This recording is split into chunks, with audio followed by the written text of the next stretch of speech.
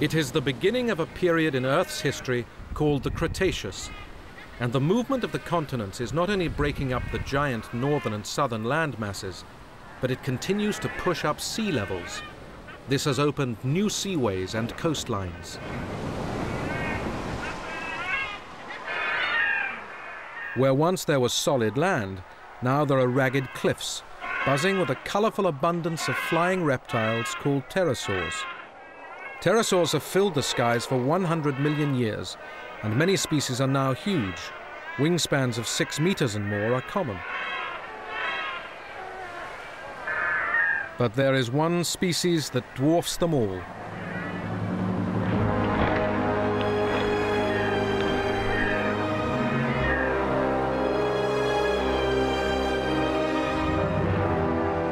He is Ornithocheirus, 12 meters from wingtip to wingtip, and a body bigger than a man's. He is the undisputed king of the skies.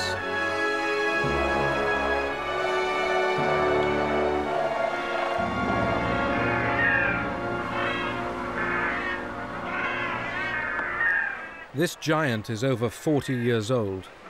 Most of his life has been spent wandering the globe in search of food.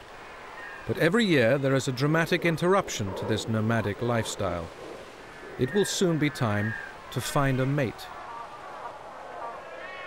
On the rock ledges around him, the mating season for another pterosaur is well underway, the bizarre-looking Tapejara.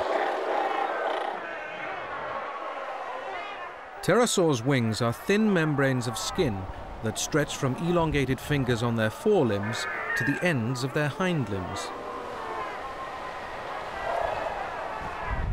Their bones are hollow and very lightweight. They are masters of the air, but on land they are cumbersome, with their legs joined up by the wings.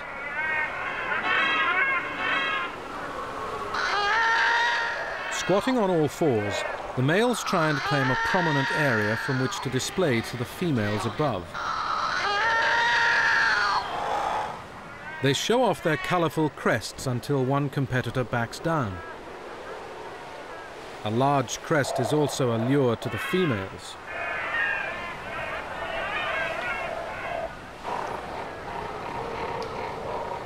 A potential mate soon makes a cautious approach, her head dipped in submission.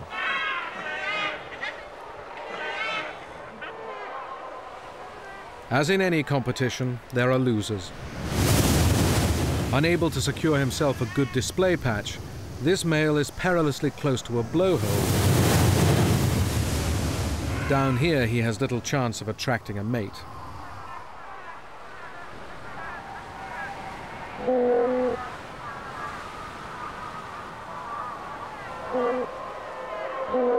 Instinct is telling the Ornithocheirus that it is time to move on.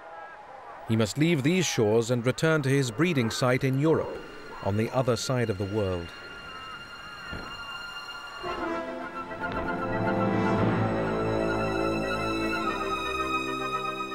For this giant of the sky, it will be the last great flight he ever makes.